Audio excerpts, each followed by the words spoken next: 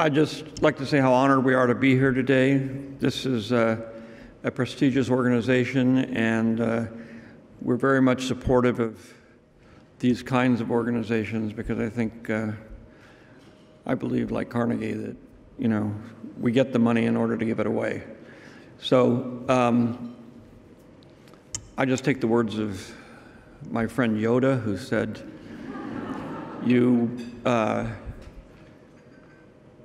everyone has the force in them, everyone. And there's two sides to the force. The dark side, which is selfishness, and the light side, which is compassion. So we all struggle to keep these two things in balance, and hopefully we're able to move it a little bit more toward the bright side. I grew up with 3 sisters. I grew up with 3 kids, 3 girls, and I've learned that you always let the smartest one give the speech. So I'm turning it over to my wife.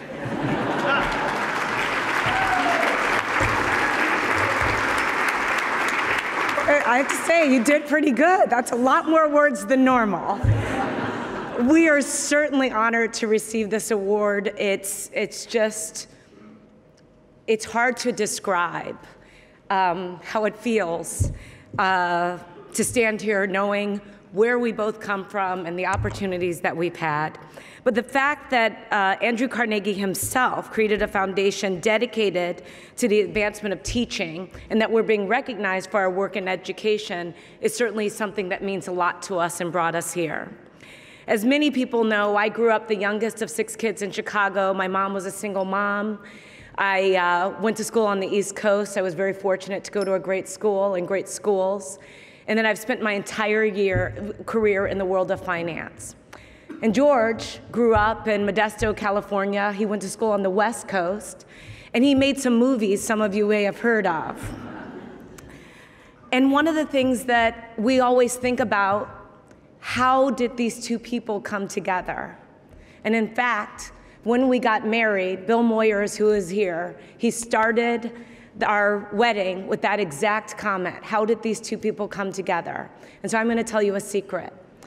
Our first date was in Chicago. We were at RL Restaurant.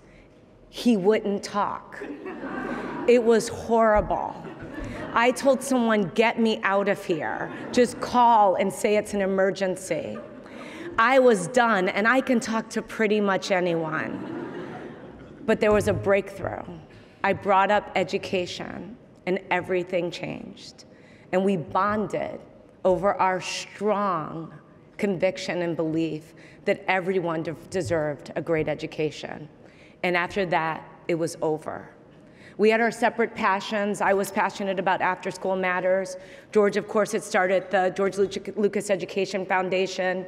With one of the signature parts of that organization is also Edutopia, that is well known to so many. We had these individual interests. And then over the years, we've come together on joint interests, soon to be established Lucas Museum of Narrative Art in Los Angeles, which I call a school for schools. We hope it will become a great art museum, but I think of it as a really expensive community center where everyone belongs. And when George and I think about this opportunity that we have, we always say at the end of the day, we are just paying back society for the debt that we owe it.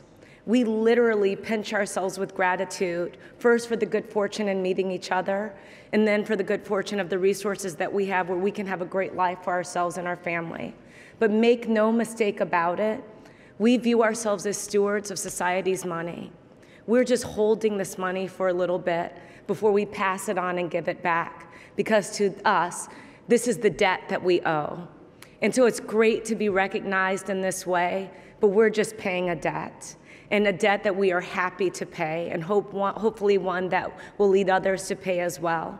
And so we are truly honored with this opportunity, especially, as I said, if you're a Black kid from the inner city in Chicago, this is beyond any expectation you ever have of yourself.